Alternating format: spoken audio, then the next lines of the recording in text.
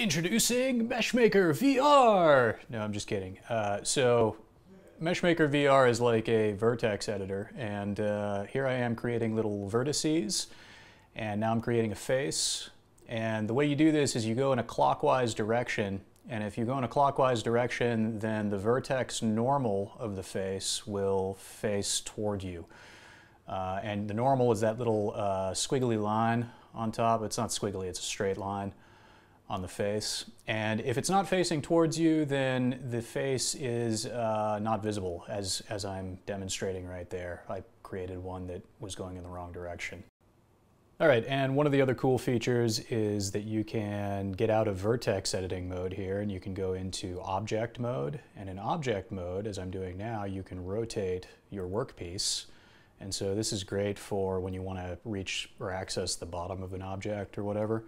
And so you can treat the object just like you did before. You can delete vertices, you can move them around, you can create them, you can add faces, you know, whatever you want to do. And then the next cool thing that you can do is you can save your object as a Wavefront OBJ file, and then you can load it up. So in the next segment, we're going to load up a Pikachu low poly model.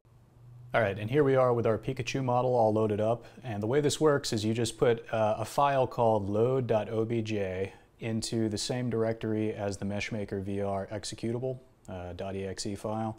And as long as you've done that, it should load up. And you have to do some pre-processing, like you have to usually make it smaller, and sometimes you have to flip the vertex normals before you bring it in.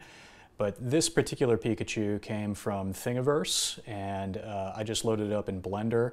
And you can see here, it's got a cube on the inside of it, and that's actually a Blender cube. When I saved the OBJ file from Blender and exported it, it left the cube in there. So at this point, what I'm going to do is I'm going to delete the vertices of the cube, and so we can see, you know, just how that process works. So I'm going down to the X, which is the vertex delete, and I'm just going to click on each individual vertex here. And you can see as you delete vertices, it deletes the faces as well. Now you can go back into object mode, and you can rotate your Pikachu. And there you go, there's Pikachu. So pretty cool. Meshmaker VR, check it out.